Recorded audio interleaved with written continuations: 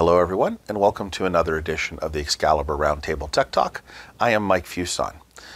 We're going to dive into a series on enterprise service management. Now, you hear things like IT service management, enterprise service management, ITSM, ESM, all of these acronyms. What does all of this really mean? Well, for many platforms that are out there, when you start to look at ITSM, they do the IT service management processes: incident, service request, change, problem management, customer self-service portal, knowledge, those sort of core IT processes well. And there are many solutions that are out on the market that do these things well. However, when you start to look to move into enterprise service management, which is bringing other areas of your business into the service management fold, you need a platform that has the ability to easily extend into those other departments. And it's one of the reasons that 14 years ago we were so excited about Cherwell Service Management.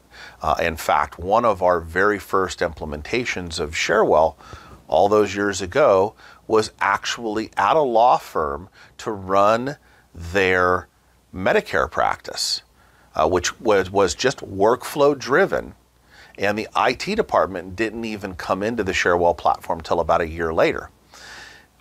Why is that story important? Well, 14 years ago, we were doing enterprise service management. And fast forward to today, and we have mergeable applications, mergeable content for Cherwell that does HR service management and facilities, ISMS, so IT security, and a number of other process areas that are already pre-built.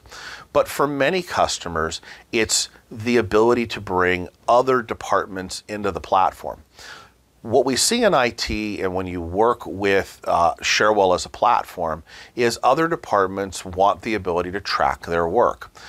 Maybe perhaps they're presently doing it in a shared mailbox. And that, as we all know, tends to become rather inefficient rather quickly, and so you want to start to move into a more full-featured platform. And when you start to take apart their processes, we as IT folks look at it, and what most departments are doing is what? Not generally incident management in most cases, but it's a service request. It's a basic set of data. Who's asking for something? Are they potentially asking for it on behalf of someone else? What are they asking for? What's its classification? What's its priority? Do we have some additional details that we want to capture? And what team, and who's going to work on it? And then tracking that through to completion.